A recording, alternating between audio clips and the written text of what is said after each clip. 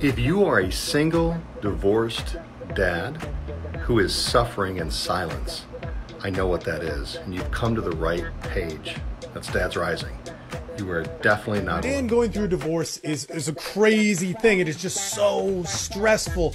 But there's two things that are fundamentally important that you do. And number one, you got to get an attorney, and you got to get an attorney that works for you. But the second thing that we talk about that he agrees upon, and even in the interview, I say, perhaps this is the most important thing. And he's like, you know what? I see how you can say that. But it's get your head right. Get happy. Do not allow this to mess up your life. And what is so fundamentally important about all of this is that if you are off or allow this massive ball of stress, this blow to your masculinity, this blow to who you are as a man, because divorce will do that, to affect how you feel and your outlook on the world, it'll tear you up, man. It'll tear you up.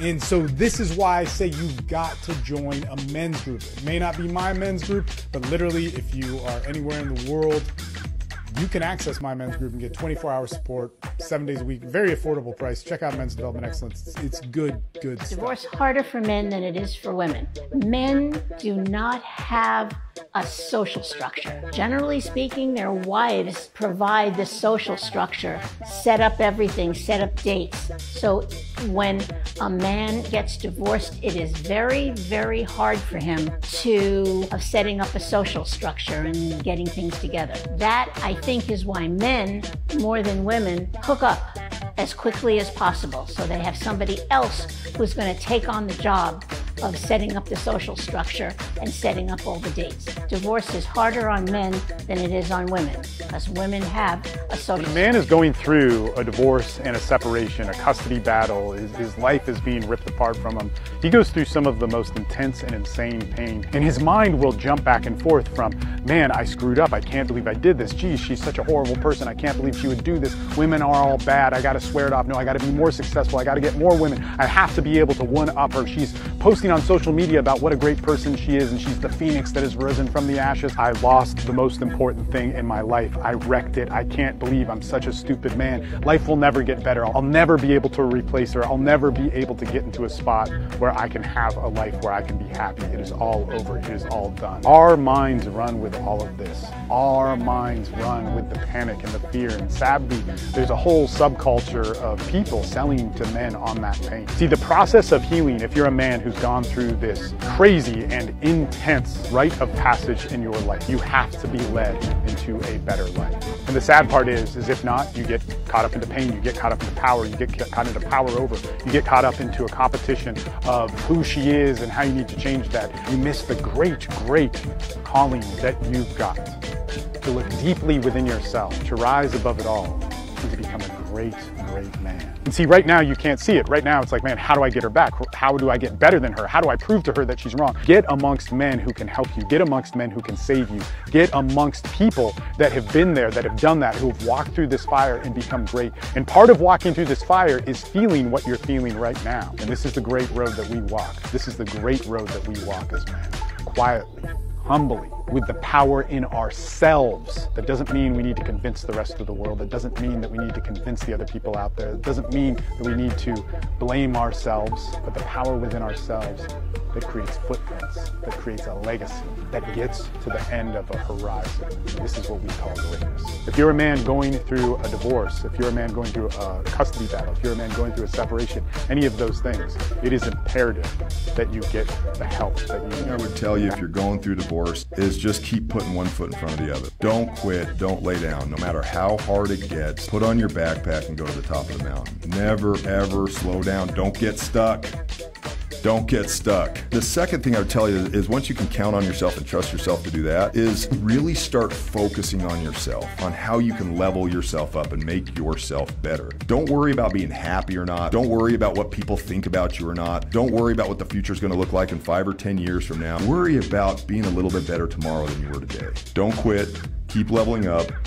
And then for me, I relied a lot on God and all that. To me, God is the truth, and I turn to God, and that's where a lot of the direction. It's rough out there, my friends. For men who divorce, they lose more than half of their net worth. They lose their self-respect, and for a lot of divorced men, they even lose their lives. Divorced dads, 10 times a day, end themselves. Because they've come to the conclusion, I'm the problem, I'm the a-hole, remove me. They're cut off from their legacy, they're cut off from their kids, they feel rejected, and the person that I put ahead of my life, that I sacrificed for, that I love, that I put on this pedestal has abandoned me. Maybe I am worthless. Maybe I am a piece of crap. Maybe I don't deserve to be alive. And that negative self-talk drives them into the pavement, and they take a permanent L. And now that pain and misery they feel inside gets rippled into the family, into the children. And the scariest part is, for kids whose dads end themselves, they're more likely to do the same thing. My dad didn't stick around. Why should I? We gotta change that. No, because I feel like we always talk about like how divorce affects women, but we don't talk about how it affects men. It affects men the exact same way. I have 3 or 4 friends, some top name, I'm not even gonna bring their names into it, A-list celebrities, and big friends, regular friends.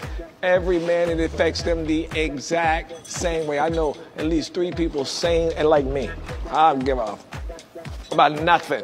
I literally considered suicide. Wow. I know 3 other guys literally considered it as well. It is exactly as devastating to a man as it is to a woman. Really? Absolutely. What's going on, my brother? Cold out here, man, but we still putting in that work, man. We just putting in that work, man, and that shit is never ending. All right? We say press on, and we say move forward, and we say keep going, because it's like, yo, you got to get used to this shit, because the work is going to be never ending, okay? The work doesn't stop. Anytime that you get to a certain place where you think you can rest, no, you can't do that, okay? This is about getting that turtle pace. It's about getting that pace, finding that pace. Sometimes you're going to get a lot of things on your plate that you may not have, wanted on your plate, but at the end of the day, be careful what you ask for, because you just might get it. But in this case, if you may be going through a divorce or a separation, you don't know what's on the other side of that, okay? You really don't. But the only thing that you could do now is keep moving forward and keep working, okay? Because it's never ending, because even if you do have peace and prosperity in your heart and you don't want to live in resentment and jealousy and things like that, you're going to have to work at it, okay? This is going to have to be something that you're going to have to work at. And you need a strategy, okay? So get with the pastor. Let's come up with a strategy, okay? Because you need a strategy, because there's a lot of work that needs to be done. And if you're not doing the work on a specific strategy, then you're not going to reach any of your goals. You're just going to be on a hamster wheel that's going to keep taking you back to your feelings and your emotions and all the things that you're experiencing, the things that's going wrong in your life and all of that. And you don't want to pay attention to that, although that thing is weighing on you heavy. All right, let's get to work. Stay working. It never ends. Okay, this life, transitioning into the next, more work. All right, Pastor out, man. Much love. Fellas, you have the power to achieve anything you want. Don't let anything distract you from your goals. This too shall pass. Remember, stay focused on your goals, stay strong in your frame, and stay positive.